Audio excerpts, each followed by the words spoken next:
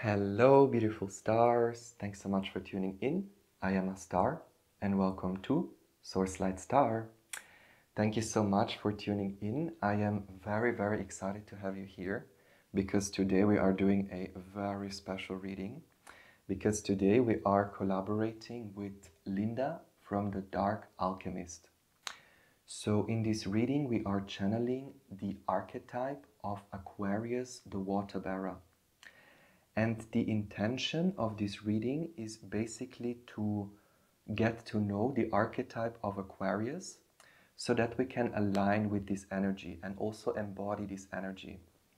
And the reason why I felt called from spirit to channel Aquarius, the water bearer, is also because today is the day where Pluto is finally moving into Aquarius, and it's actually gonna stay there until the year 2043. So it's actually a very long time. So this is obviously a timeless reading. Whenever this reading finds you, you are meant to hear this message today. Because basically what we are looking at in this reading is how to align with the energy of Aquarius. So in other words, how to align with the shift that's taking place, the shift in consciousness, the shift into the new earth, the great awakening, whatever we want to call it. The intention of this reading is to explore the archetype of Aquarius in order to help us understand how to align with this energy or how to embody this energy so that we can flow with the shifts and flow with the changes. And on Linda's side, they are basically looking at the shadow aspects.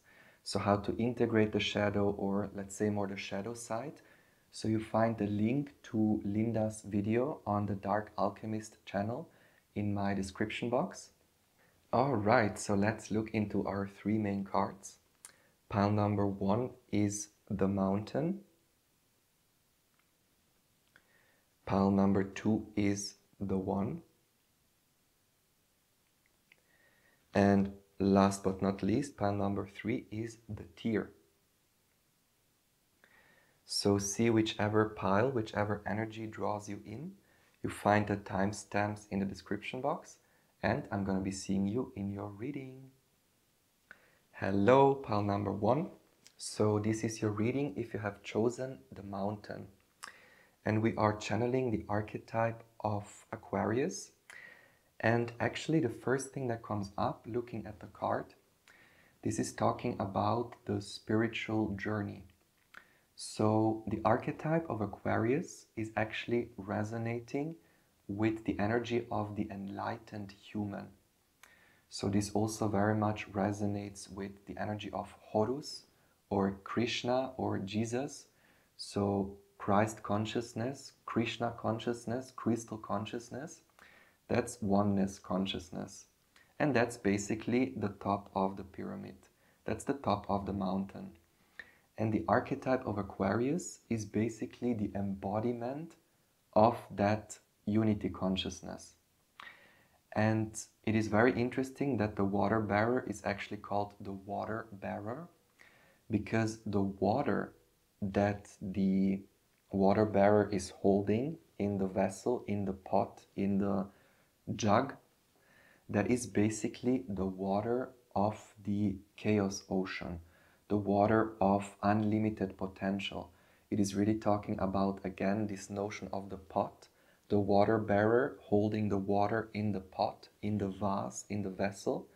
This is actually a symbol of Aquarius having the infinite potential, the infinite creative potential, like holding the waters that can turn into anything.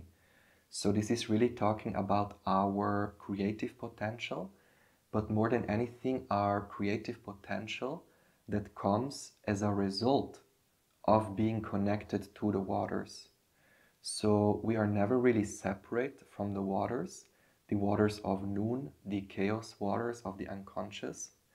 And since part of our being is still connected to the ocean, still connected to this ocean of unlimited potentiality, that's why we are the water bearer.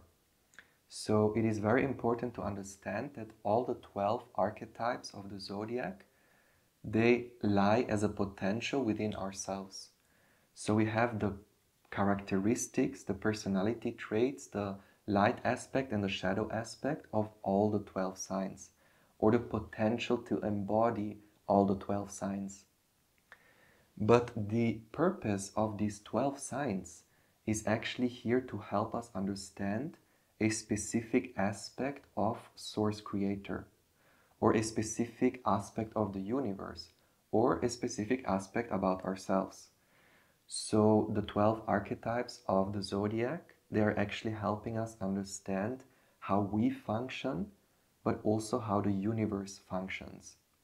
And again, since the water bearer is talking about this notion of holding the water in the pot, this is basically a reminder that we are connected to this infinite pool of energy, this infinite ocean of energy. And it is also not by chance that the symbol for Aquarius is the zigzag, two zigzag waves. And this is actually the ancient Kemetic, the ancient Egyptian hieroglyph for water. But not water as in like actual water, water that we can drink, but it's talking about, again, this water of the infinite potential, like the ethereal waters or the chaos waters, the spirit waters actually. And this wave hieroglyph is not only used to represent water, but also movement. It's movement, it's vibration, it's the wave form basically. And we are connected to that wave form. Or in other words, it is through that wave form that we are connected to everything else in the universe. So the energy of Aquarius actually resonates, obviously, like the name says, with water, the water bearer, or also aqua. Aqua in Latin means water. But it obviously also resonates with air, because Aquarius is a sign with the element of air. But in order to understand why it is water and air, or in order to connect the two elements, we actually have to imagine that all the zodiac signs, they are a specific energy or a specific way how life force energy expresses itself. And the way life force energy expresses itself through Aquarius is actually this idea of the water droplets inside the air. So that's the way life force energy is Aquarian. Like the Aquarian way of expressing life force energy is again these little droplets of water molecules that are swimming in the air. So that's the element of water, the water particle, but it's actually talking about the air being the expansion, the air being the space. But again, through the water particles in the air, and the water particles are not only the moisture that we breathe, but the water particles also being these strings of spirit waves that connect us with the entire universe. So that's why Aquarius is talking about everything that has to do with networking, with the internet, with humanity, with everything that's global. It's actually a network. So the energy of Aquarius is like a network, and this network is created through the merging of water and air that is creating this conductivity in the air basically, because water is the most conductive element of all. It holds vibration really well, and it also sound travels through water much easier than through air. So this notion of having the water particles in the air, it's actually this ability to connect to the entire network of the universe, like the entire spirit web, through the water. And that's why Aquarius is the water bearer, because we have that water, we hold that water that connects us to the rest of the universe through this network of spirit energy. And that's why the archetype of Aquarius is actually talking about the enlightened human. Because when we have this water, or when we are conscious about the fact that we hold that water, that we hold that potential, then we can actually start to embody our higher self. Then we can actually start this process of channeling the different aspects of who we are. channeling the information from the ethers, channeling extraterrestrials, for example, like all these things that are spiritual or let's say out there in the ethers. Through the energy of Aquarius, we can bring these things into our conscious awareness. And that's why when we are talking about entering the age of Aquarius, like the first step of entering the age of Aquarius was actually the invention of internet. Because the shift from one age into the other doesn't just happen in 1 year or in just like that from one day to the other. It actually takes a while for the shift to take place, obviously.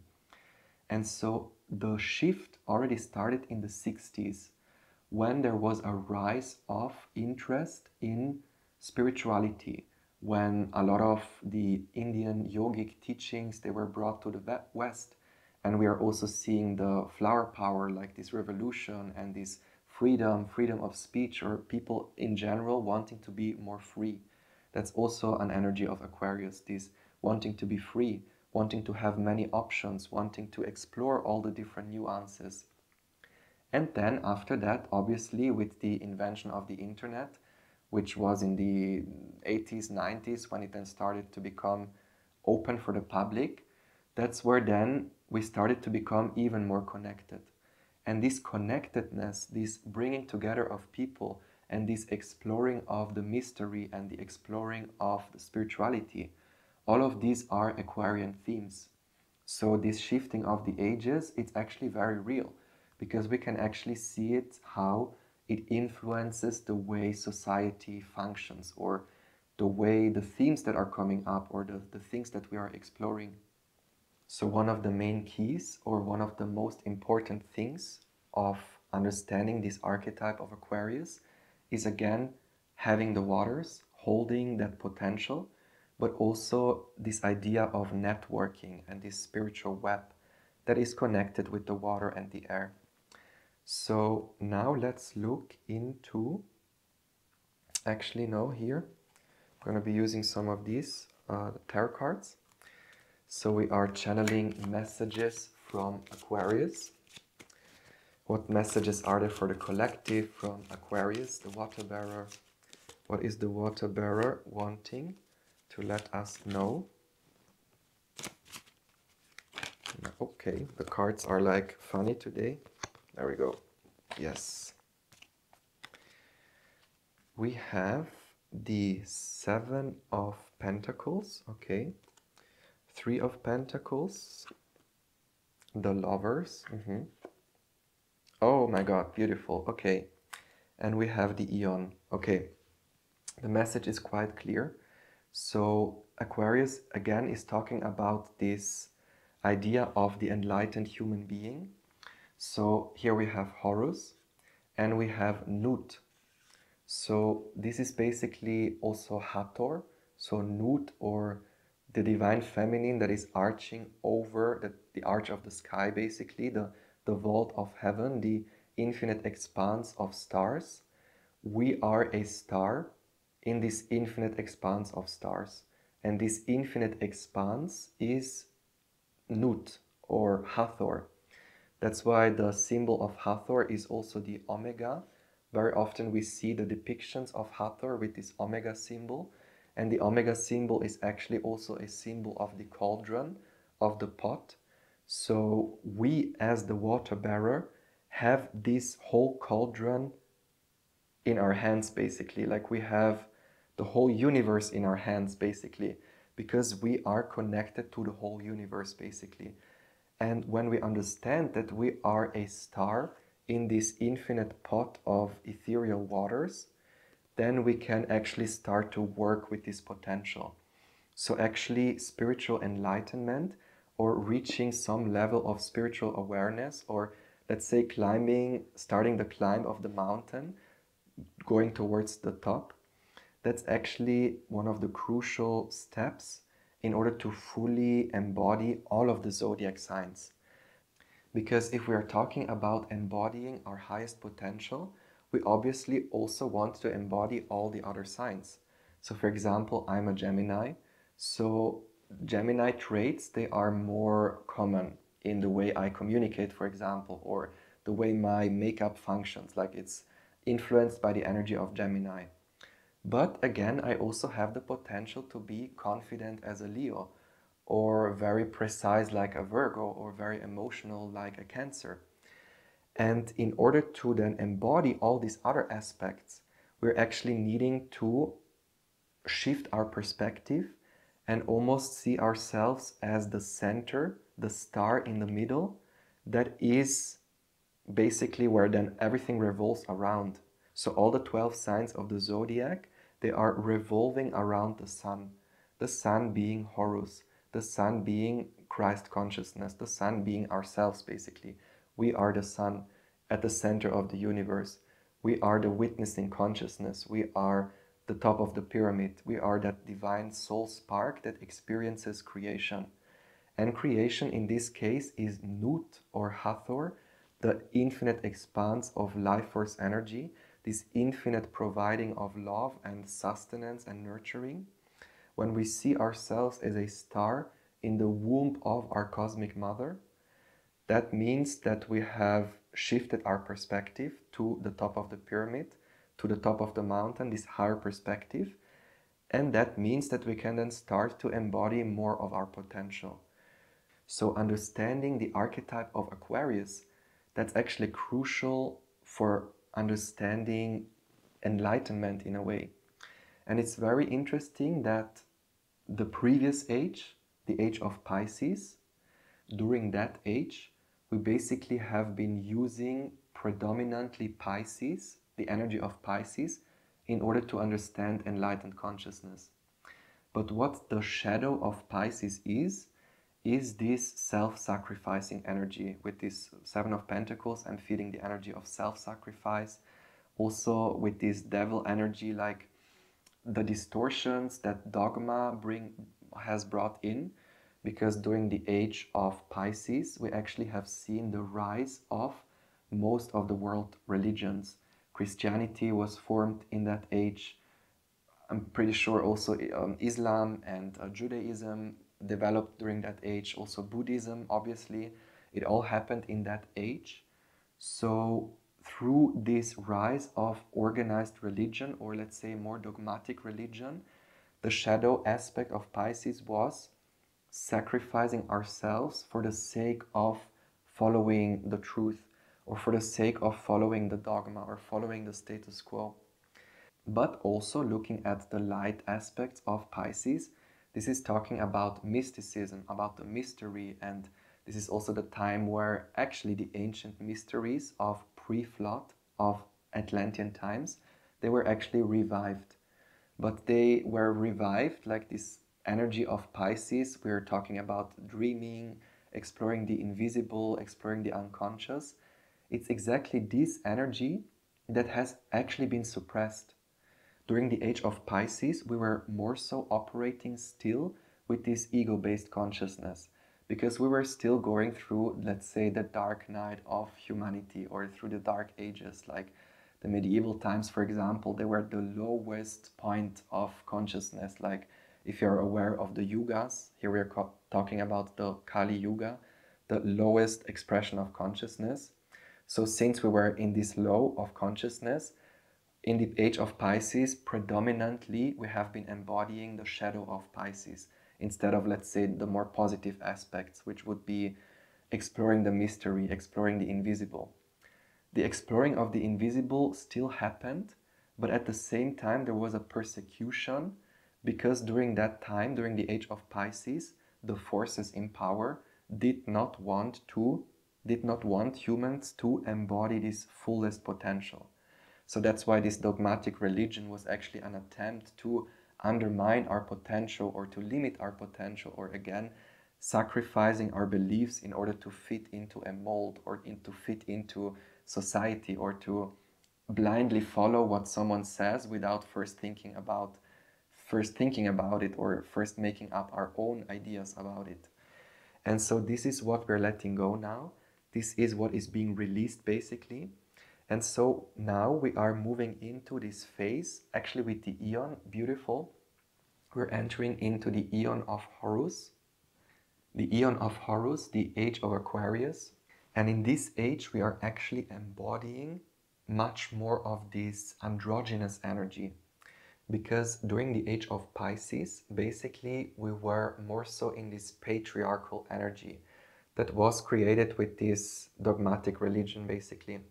And the feminine aspect of exploring the infinite expanse, exploring the invisible, exploring the mystery, that has been demonized.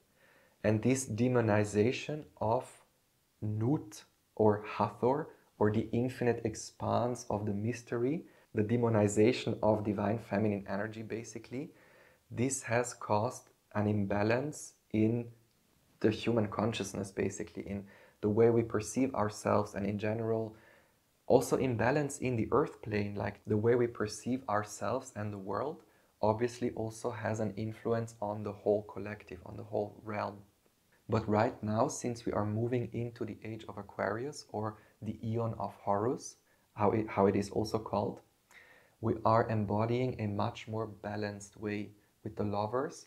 This androgynous energy is knowing that we have both divine feminine and divine masculine within ourselves. Because what has created this toxic patriarchy or this imbalance is actually, again, this demonization of the feminine, but also this hyper-focusing on gender roles, for example. And this can then lead to imbalances in the way how we think of ourselves. This can also lead to, in general, not being balanced within our being, because we are both divine feminine and divine masculine. But if we shun a part of ourselves, if we shun the feminine in that case, that means we shun our invisible side, the spiritual side, everything that's beyond the material. If we neglect that part of ourselves, basically, then we are not whole. Then we are feeling like something is missing, and this leads then to depression or illnesses or whatever. So in order to bring that balance back, since we have gone through a long time of focusing on the material, of focusing on the masculine, focusing on the ego and the physical, now in order to bring that balance back, we almost have to not hyper-focus or focus a little bit more on the invisible, a little bit more on the feminine, in order to balance out this toxic masculinity. So that's why right now we are talking so much about spirituality. We're talking so much about extraterrestrials and lucid dreaming, astral travel. All of these things, they are very Aquarian themes.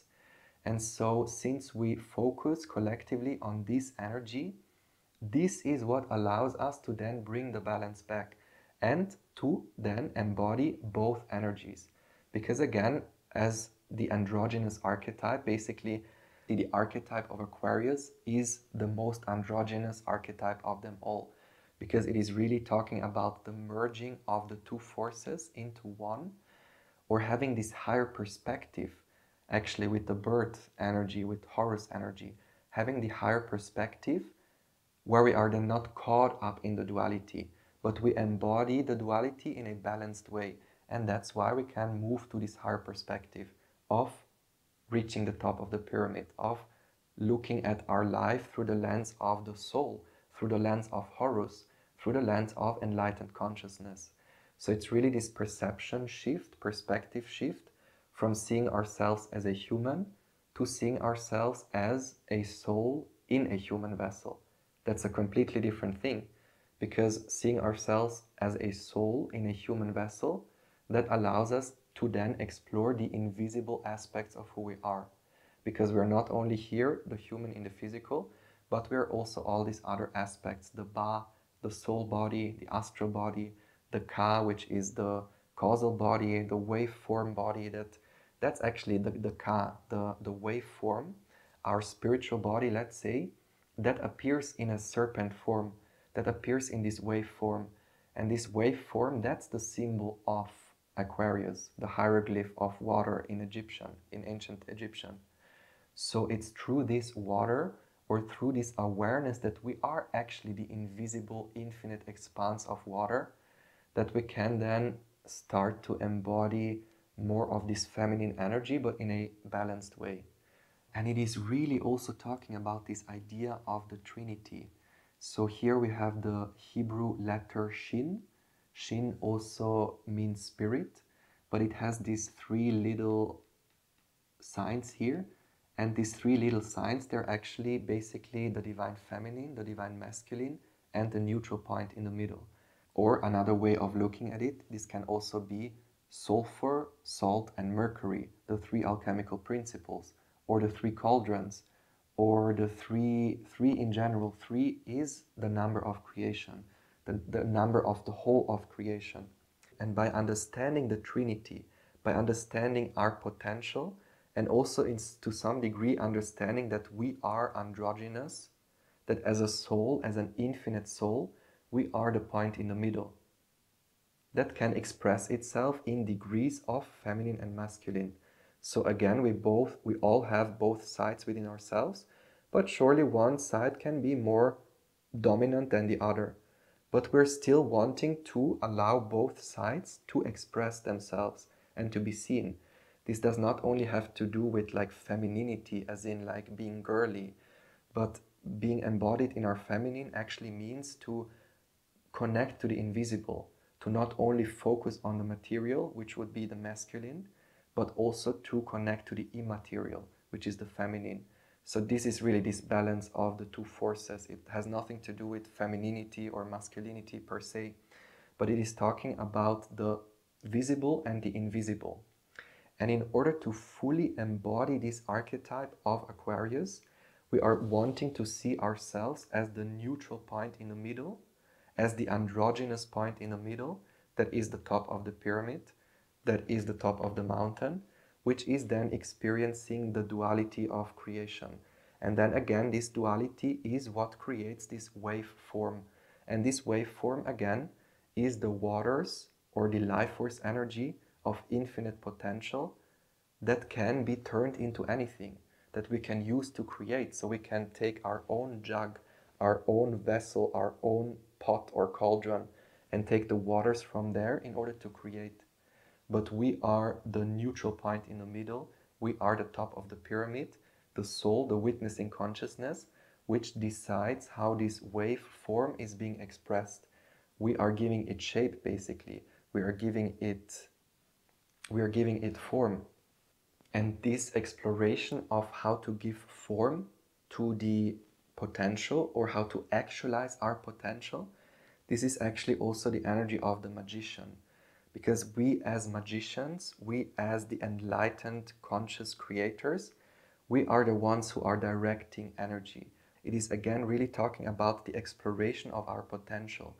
Because here we have the cosmic egg, and we have the cosmic egg twice, with the serpent around it, understanding that the serpent, the wave form, the zigzag of the Aquarius symbol, this is what allows the egg to be formed in the first place, and then once it hatches, to come out as the number 3, as feminine, masculine, and the point in the middle. And when we understand this whole process of the Holy Trinity, of the cosmic egg and the waters, then we are actually getting closer to this embodiment of Christ consciousness, of not only the archetype of Aquarius, but enlightened consciousness in general. And in this age, since we are in the age of Aquarius, it's through the archetype of Aquarius that we are actually understanding this enlightened consciousness. Obviously, we can understand enlightened consciousness through all the zodiac signs, with Gemini, for example, or Taurus, but that's like one ray or one aspect of looking at oneness.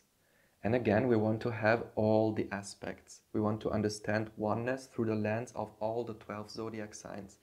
But again, since we are in the age of Aquarius, collectively, the way we now understand this archetype of enlightened consciousness the most, or the way it is being, or the way it is coming through, is with this Horus energy, this Aquarius energy. So that's why I feel it's so important to explore the archetypes in general, not just the archetype of Aquarius, but all the archetypes, because they all hold a key that helps us connect with that divine spark, connect with the point in the middle, which is the soul, the Horus, the awakened Christ. So this was your message for today. I really hope you resonated with the messages. Please let me know if you did. And I'm also offering personal readings, so you may always reach out to me on my email address if you feel called to connect and collaborate. And also please don't forget to check out Linda's reading. You again find all the links in my description box. So thanks so much for watching again, and I hope to see you in the next video. Bye bye, much love. Hello, pal number 2. So this is your reading if you have chosen the 1. So again, we are channeling messages from Aquarius, the water bearer. So we have seen in pile number 1, if you come from there, and if not, it's also fine. Basically, Aquarius is talking about this notion of holding the waters, because of course it's the water bearer. And these waters, they're actually the infinite potential of creation. So basically, when we say we are the water bearer, it actually means we hold the infinite potential of creation in our hands. And quite literally, because it is through our hands, through taking the magic wand, taking action, initiating things, that we are creating the universe. Oh my God, and now a message is coming through about the idea or the notion of having 10 fingers, because it is through our hands that we create. Literally, when we create a painting, we do it with our hands, or if we take the magic wand, we do it with the hand. But there is this notion of actually having 10 fingers, and 10 together is the number 1. So that's why we have 10 fingers, because actually we are the one. Actually, we are source creator, but it is almost source creator within the number 5. It's almost as if source creator, that is infinite oneness, would go into literally a glove and the glove that this infinite light of love, of source consciousness, the glove that this light is slipping into is our human vessel. And with the number 5, this is talking about the 4 elements and the 5th in the middle. That's why we have 5 fingers on one hand. But it's the 5 of the cosmos mirrored with the 5 of the physics, of the matter. So spirit and matter coming together, the above coming together with the below. And that's why again we have the 5 fingers on each hand, but in total it's 10 fingers. And 10 together makes the number 1. So this vessel is actually here to help us understand that we are the one, that we are the creator. And that's why every part of the body also has a correspondence with the planets, for example, or the teeth, they are connected to the organs, and the nails and the bones and the geometry of our body, like all of these are codes. And when we explore these codes, when we explore the correspondences, then we can actually understand our divine nature. When we ask the question, why do we actually have 10 fingers? What's the numerology around it, and why 5 on one side, 5 on the other side? It could be 6 here and 4 here or whatever. So it's really talking about, again, this idea of correspondence, seeing the correspondences between the above and the below. And this is also a very Aquarian theme, because Aquarius is also very, one of the energies of Aquarius is exploring like themes that are revolutionary. So it's the things that are out of the norm, or like not taboo questions, like that would be more Scorpio energy, but really asking the uncomfortable questions, like asking who are we, where do we come from, asking about the mysteries of the universe, and really, yeah, with these energies of the rays, exploring all the different rays. And basically these rays that are radiating out, this is the waveform of Aquarius, like the symbol of Aquarius being the zigzag, this waveform of water, this waveform of light that actually can have an infinite expression. And we are again the ones who decide how this infinite potential of expression is being formed by using the power of our intent, by using the power of our word, by working with the 5 elements, by working with the energies of the planets. Like, it's really, the more we know about the nature of the universe, or the nature of ourselves, the more we can then actually maximize this potential, and instead of just being one ray, we explore all the different rays. Instead of just being, let's say, unlimited love or consciousness center, instead of just being this ball of white light, basically Source is extending itself, exploring its potential by going into different vessels. And these vessels can then be either a human being or a spirit or an animal or a planet or a galaxy, whatever. There are different layers to it, different hierarchies and different nuances. Again, it's the exploration of the different rays, the different dimensions. And that's why Aquarius is also this multidimensional energy, and this energy of exploring the space, exploring the mystery, like going out into the world in order to explore and get to know about things. Like Aquarius is very curious. They want to learn, they want to interact with humans, they want to exchange ideas. That's why Aquarius is also talking about community, about bringing people together in order to exchange ideas. And it's good to do so. It's actually very important for us to share our thoughts and share our beliefs, share our ideas, because the more rays we have, the more different nuances and different perspectives that we have, the easier it is for us to then get closer to the truth. Because if we look at the one, or at the truth, or at consciousness, or love, or light, or the divine, or source, or God, however you want to call it, if we look at it through one perspective only, then we only have that one perspective, and then it's very limiting.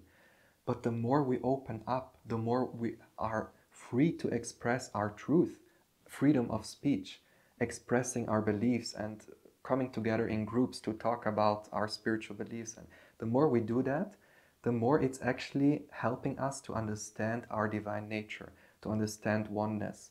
And that's why one of the main themes of the Age of Aquarius is also freedom of speech and allowing ourselves to be seen, even if we are not really fitting into the norm. Because this forcefully needing to fit into the norm, or fitting into society or into a mold, that's basically the shadow of Pisces. This is the collective trauma that we're letting go of. The trauma of being silenced, the trauma of being persecuted because of our beliefs, or the trauma of being persecuted just for being ourselves or exploring our potential, with all the witch trials and all the Cathars and the Knight Templars and all these things that happened, that so much persecution basically. Sorry, I just needed to turn on the light, otherwise it gets too dark. But yeah, now is the time to turn on the light. Now we are in the Age of Aquarius, and now we are actually welcome to explore all these different ideas. And it is actually crucial to have different ideas, to explore all the unique viewpoints. Like, we no longer have to all fit into a mold. We no longer have to think all the same.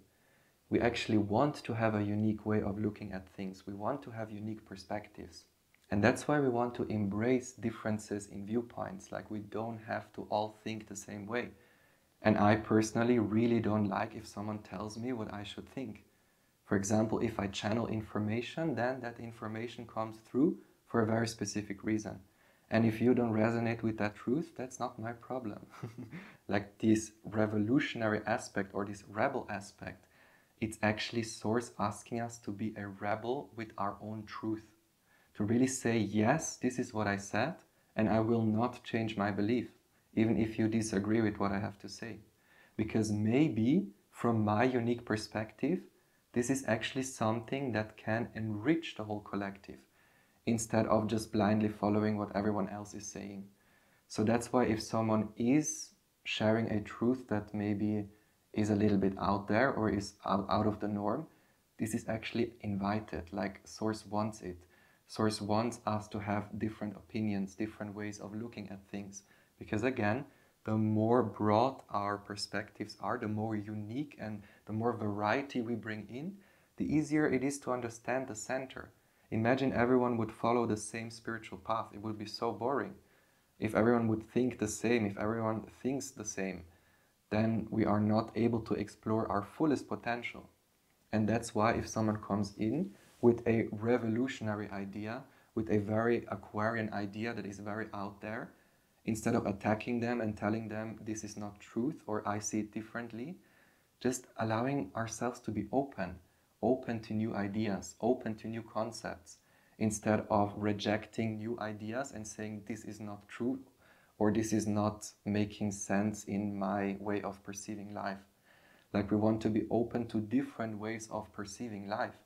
And that can only happen by openly listening to other people without having preconceived notions. Or again, it's really this energy, it comes up in all the readings that I've been doing, this idea of emptying our mind.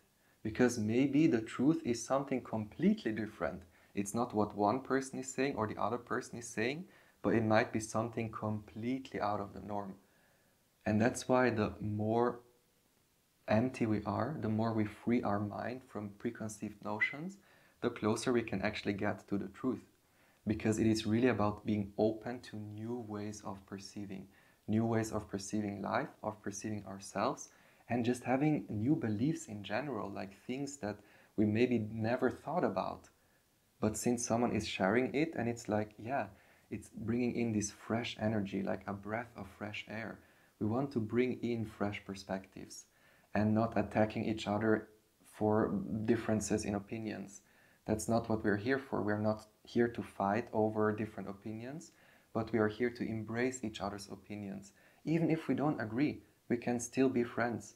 Even if one person doesn't believe in spirit and the other person is super spiritual, we can still sit at a table and communicate. Or we no longer have to force other people to believe what we are believing in.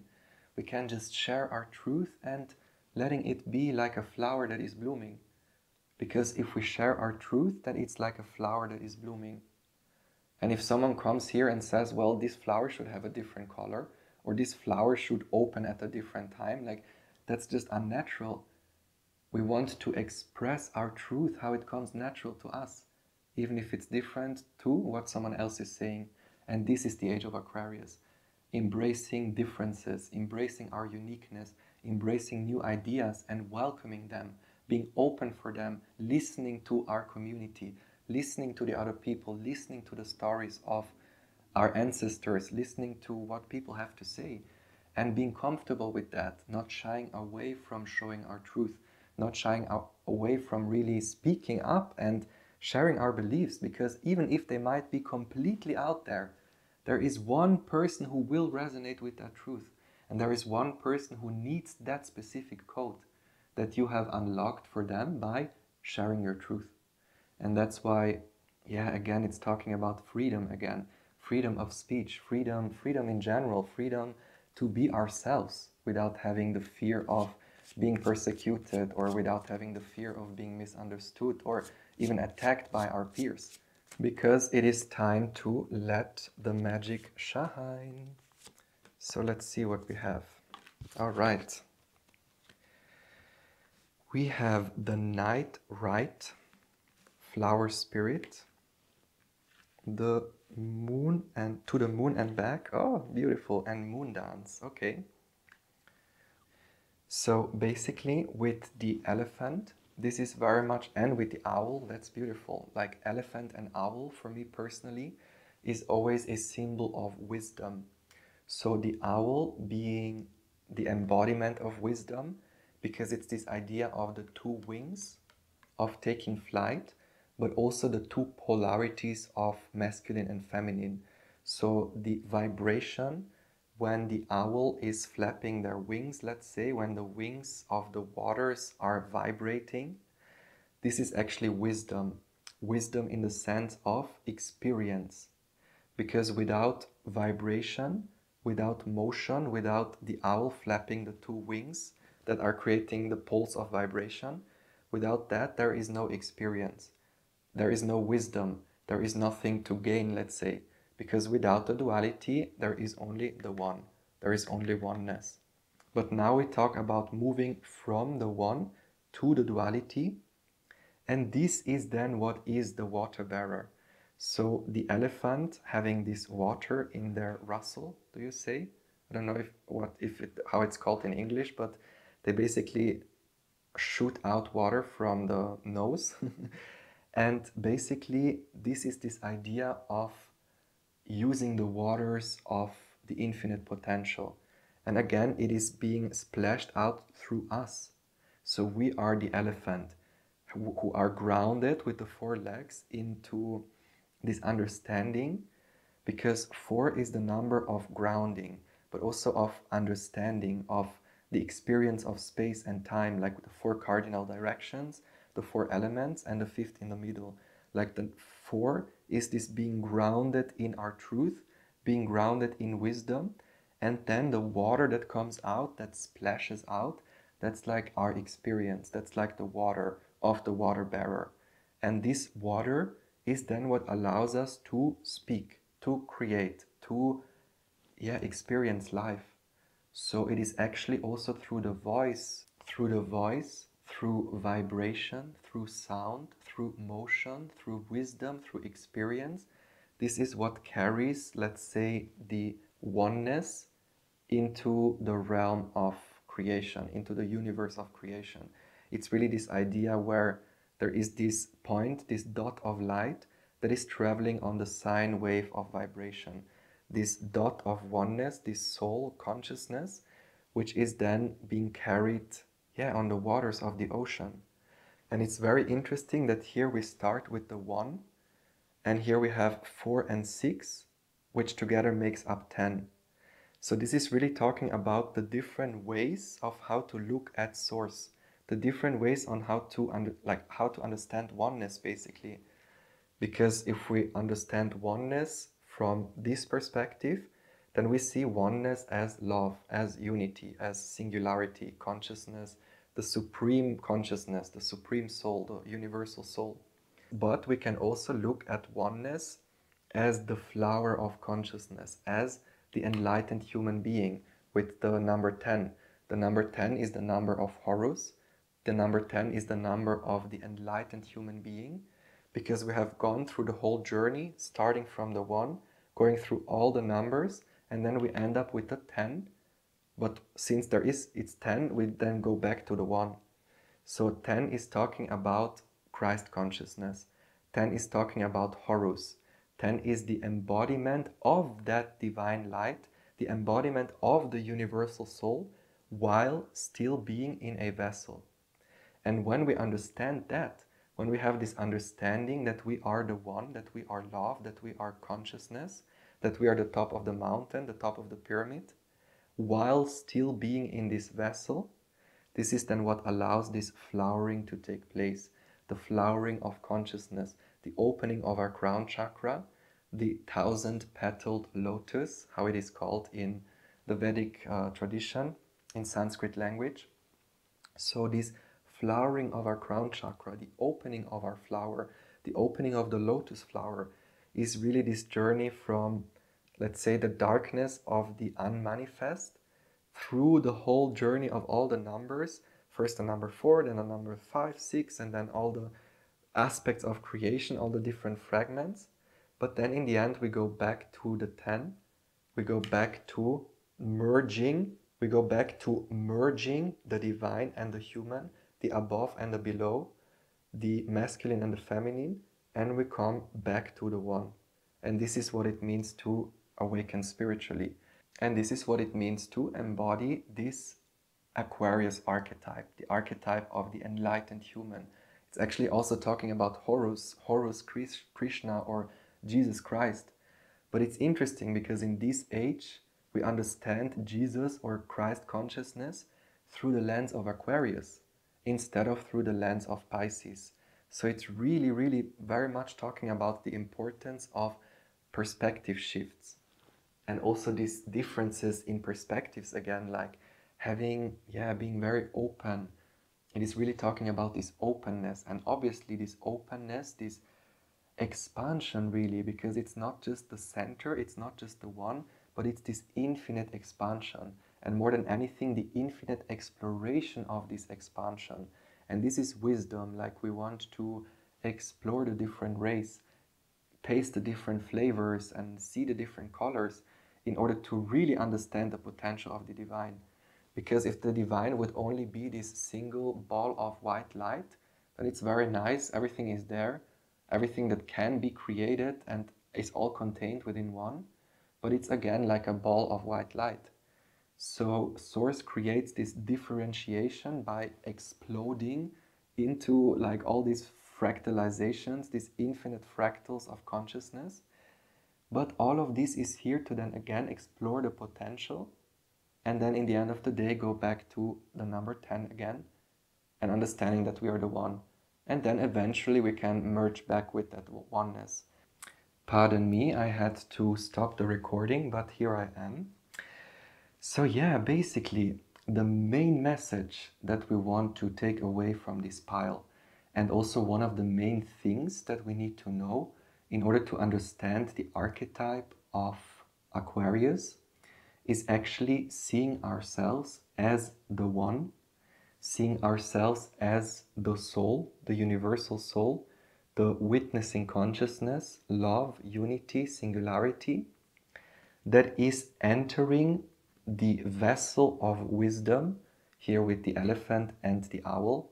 We are basically this oneness that enters the vessel of duality, that duality of feminine and masculine, of above and below, that's then creating the form, the wave form.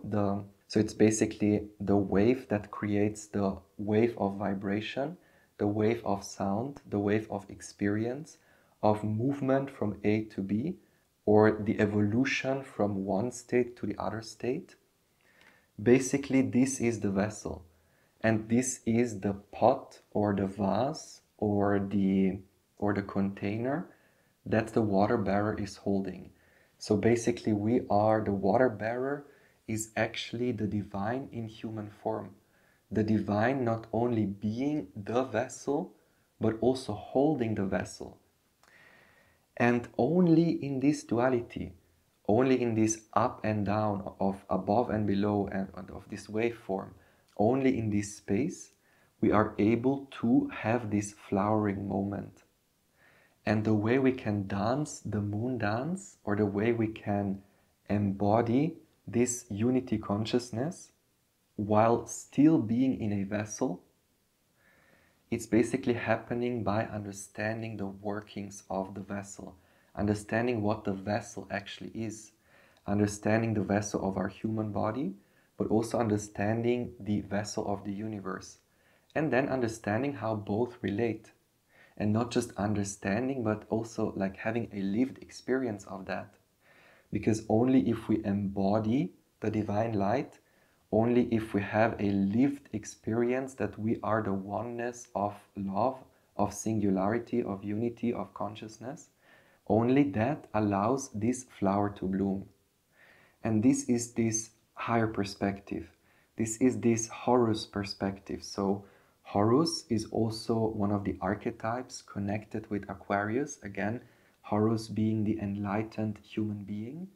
So Horus, being the falcon, is flying in the spiritual skies. And from this heightened perspective, Horus can look at the life from both sides. So by flying to this highest perspective, and the highest perspective that we can have is the one, the highest perspective is this oneness, singularity, love, consciousness, however we want to call it.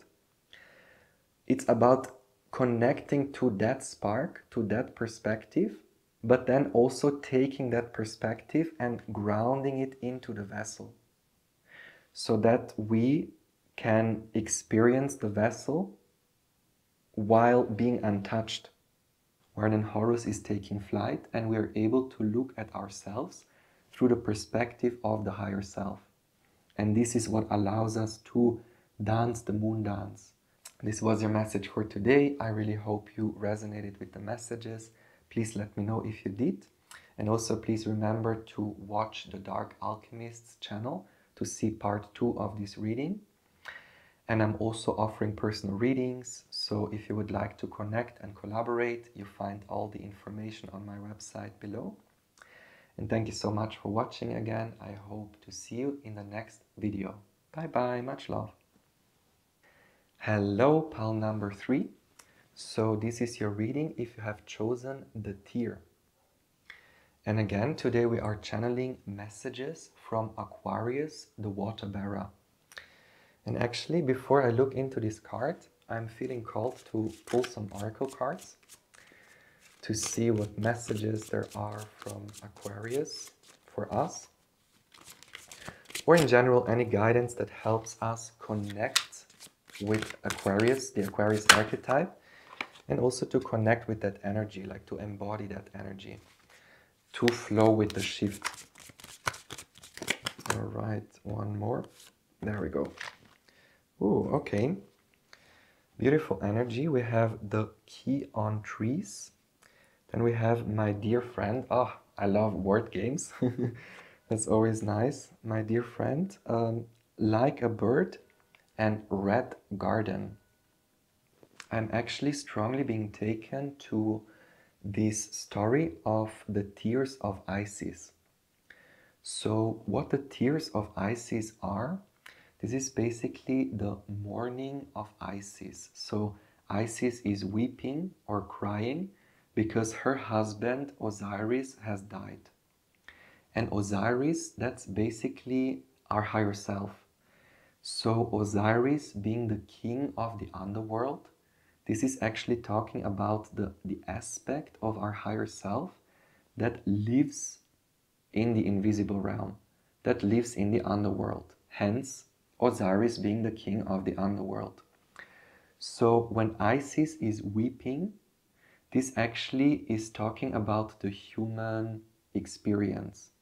Because when we, as the higher self being unity consciousness, oneness consciousness, or love, when we as the higher self are being incarnated into this human vessel, then for a period of time or for however long, we will feel a sense of disconnection to this oneness. Now this is from pile number 1, but I still take it here because it feels like a continuation.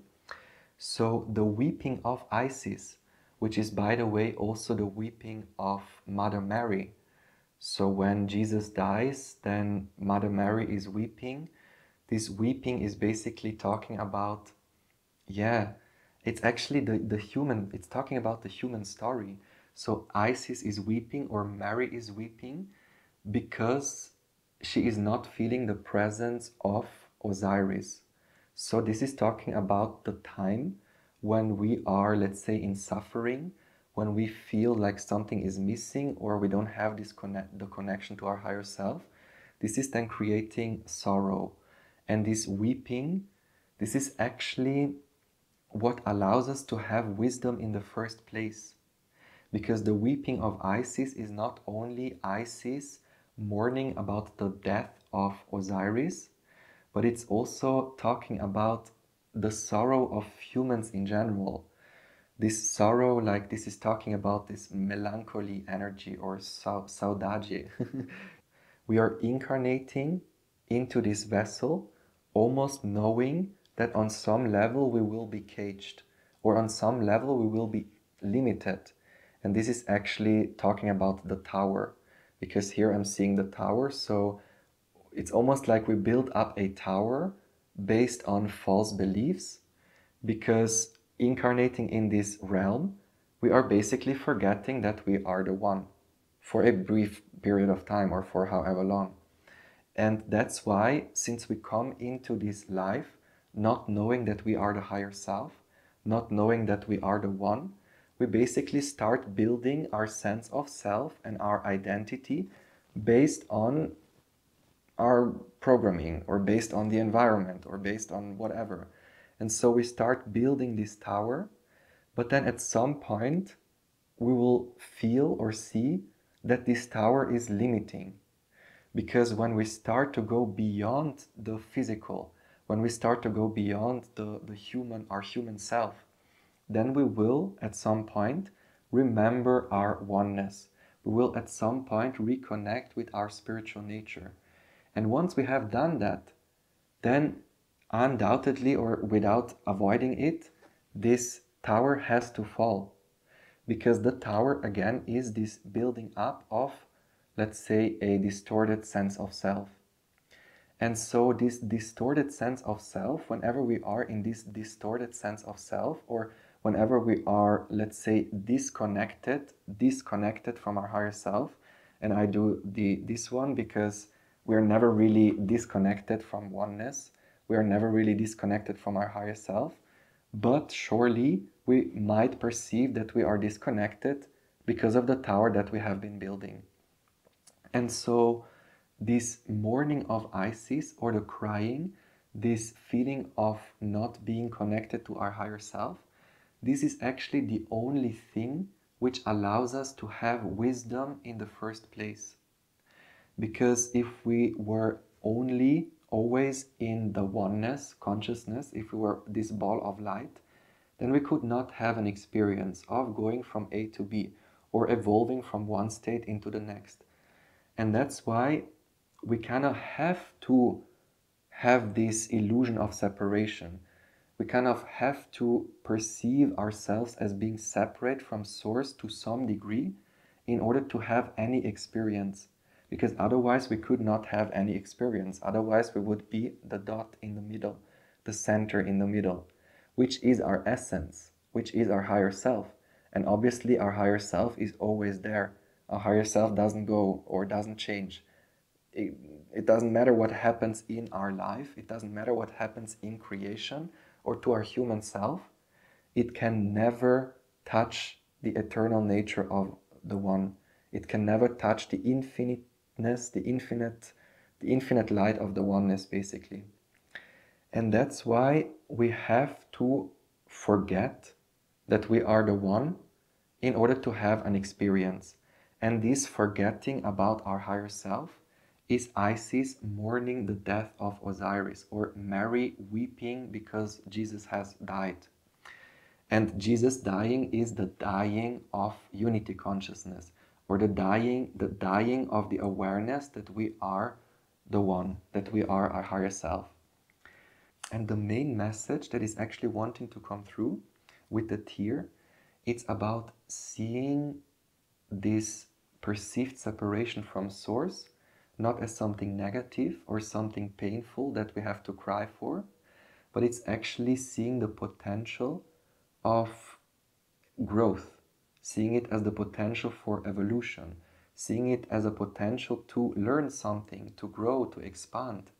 And then obviously at the same time knowing that no matter what happens in our life, or no matter what happens on this earth plane or in the universe at large, it can never ever change the nature of the one. It can nothing in duality or in creation can have an influence on the one, because the one is the one, and that doesn't change.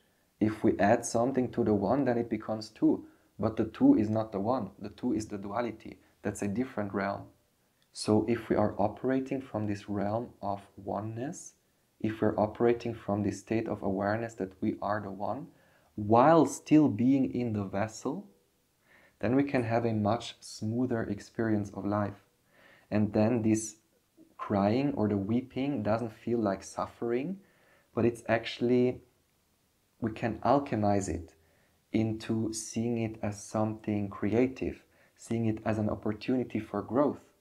And this is then actually when the tear starts crystallizing and it is turning into gold. Beautiful. There is even the story in Norse mythology about Freya, who is also weeping. So we see the same story in all the traditions. Freya weeping golden tears. Isis mourning for the death of Osiris. Mother Mary crying because of the death of Jesus Christ. And I'm sure there are many other stories. I'm not sure about Shiva and Shakti, but I'm sure that there is similar messages or similar stories there as well. So in order to alchemize this pain or this suffering of perceived separation, we basically have to connect with this bird aspect, with this Horus aspect. Again, the archetype of Aquarius talks about Horus, about this higher self embodiment. When we take flight and look at our life from a different perspective, from the highest perspective actually, from this oneness perspective, then this tear is turning into gold, or this tear is crystallizing, and basically this is the alchemical gold. And the thing is, we can only find the alchemical gold if, let's say, the tear is there, or if, let's say, this perceived separation from oneness is there. Because if we are talking about this realm here, there is only one. And it's so hard to, I'm trying to find the words, but there is only one, there is only light, there is all-knowing, all-power, omnipotence, omnipresence, omniscience. Everything is contained, like the whole universe and beyond is contained in this one single dot of singularity.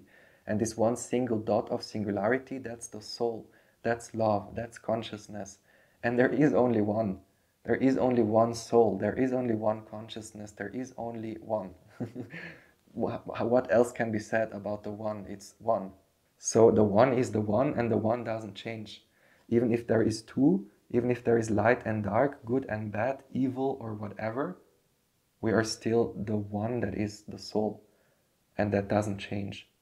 And so when we then go through this perceived separation, when we go through this experience of forgetting that we are the higher self, only then we can then reconnect with the higher self, but in a completely new way.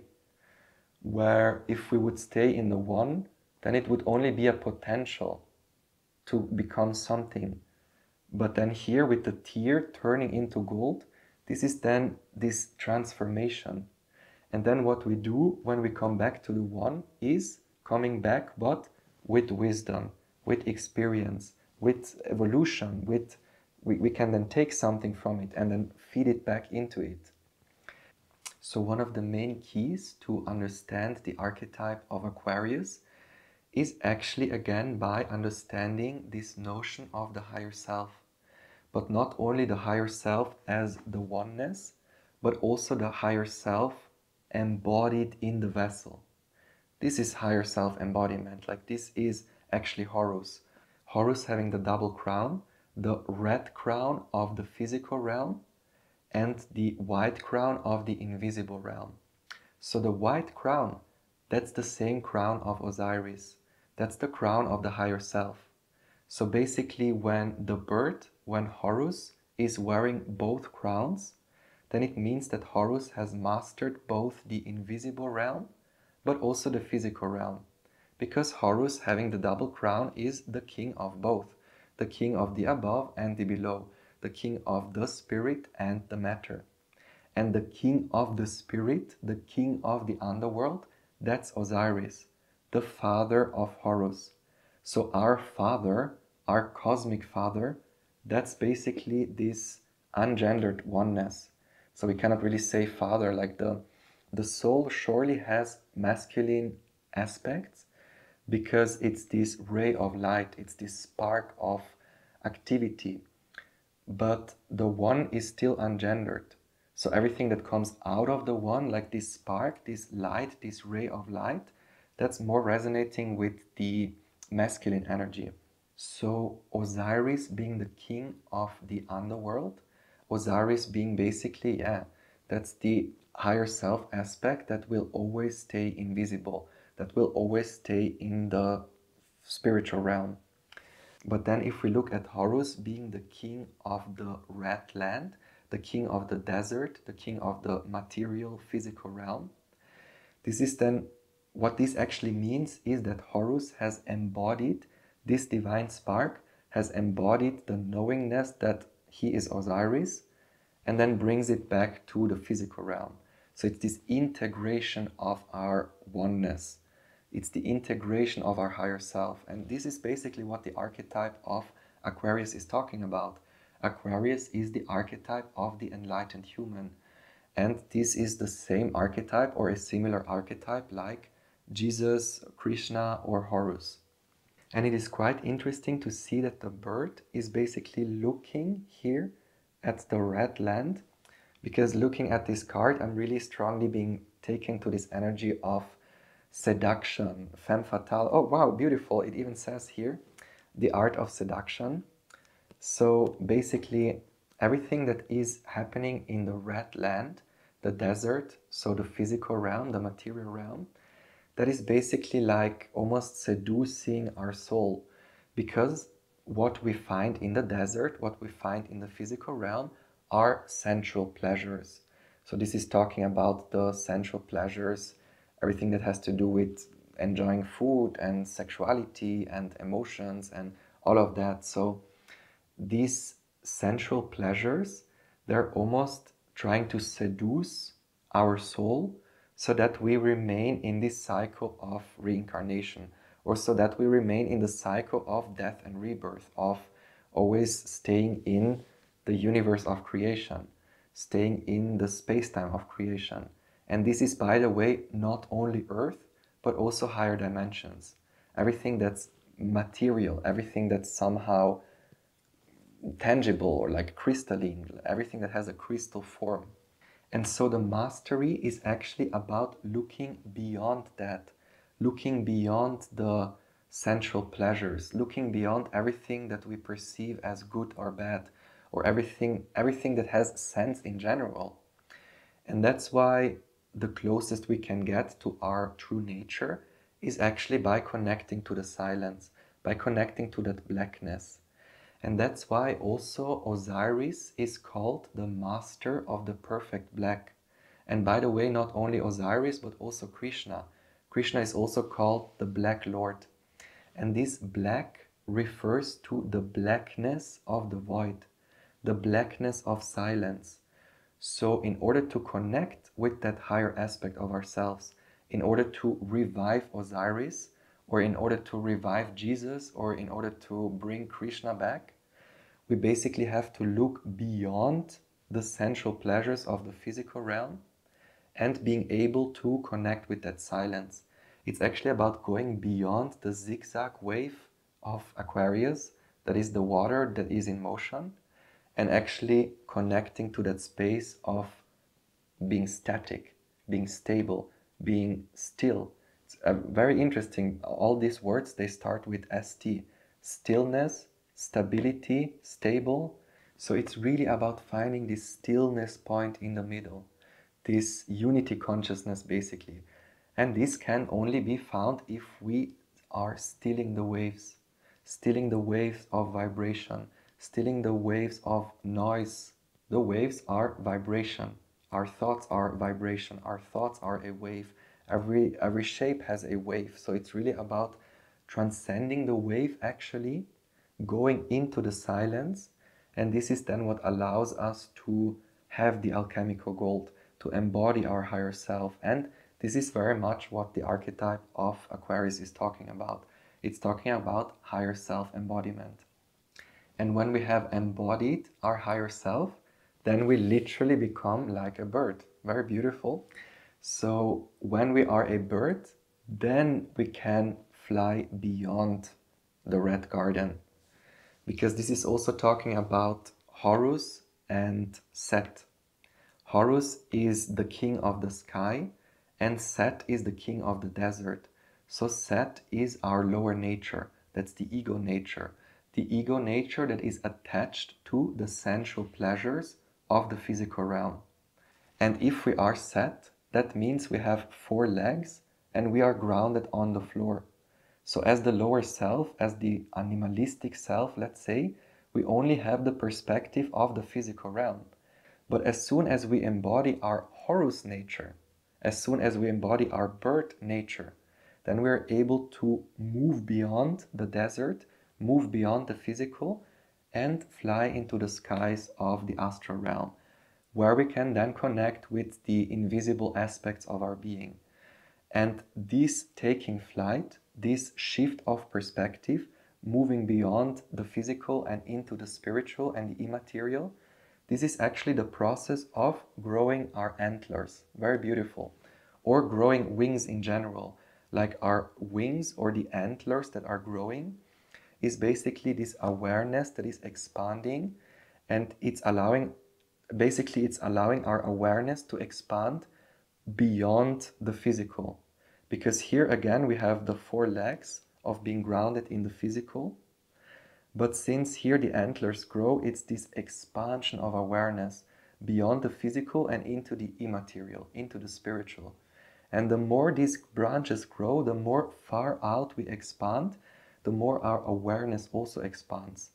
And if we expand it all the way to the edge of the universe, then at some point we will end up with the One. And when we have connected this human self with the One through the antlers, then we are the embodied higher self. Then we have embodied our higher self. And it's very beautiful because now the message is coming through, and I also hear this for the first time, that these antlers that are growing, this is actually the network that I was talking about in pile number 1. If you come from pile number 1, the energy of Aquarius is very much talking about this network. I have mentioned it there. It's basically the water particles inside the air that connect the whole network of spirit. So the antlers, they actually allow us to grow. This wave form of the zigzag of up and down, like the waters, they allow us to grow. And through the waters of Aquarius, through these spirit waters, we are then able to pick up on everything that's going on in the universe, because the more our antlers grow, the more these branches extend out into the universe, the more we are able to pick up the nuances. Then we can start channeling higher dimensional beings, or connecting with certain deities, or connecting with certain, connecting basically with all the invisible aspects of who we are. So growing our antlers is actually what allows us to basically communicate through the quantum field.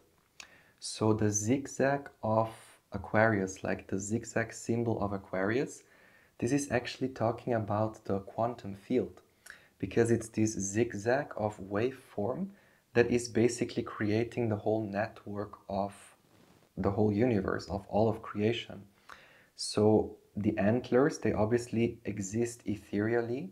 So by growing these ethereal antlers, we basically grow or raise our awareness, expand our aura, and thus we're able to channel information from the Akashic records, for example, or healing through the quantum field. Like this is then where we can start doing things like remote healing, for example.